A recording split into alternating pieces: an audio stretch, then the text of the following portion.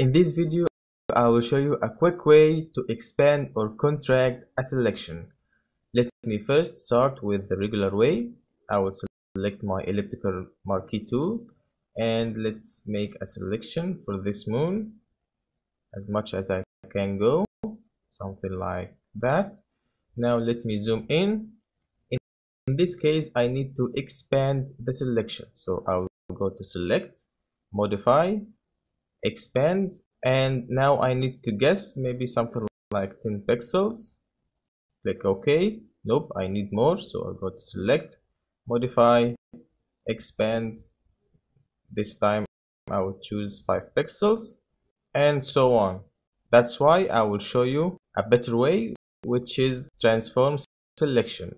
All what you have to do is to go again to select, but now select transform selection, and with holding Alt and Shift you can contract or expand your selection. So let me zoom in, holding Shift and Alt, and let's contract it like so.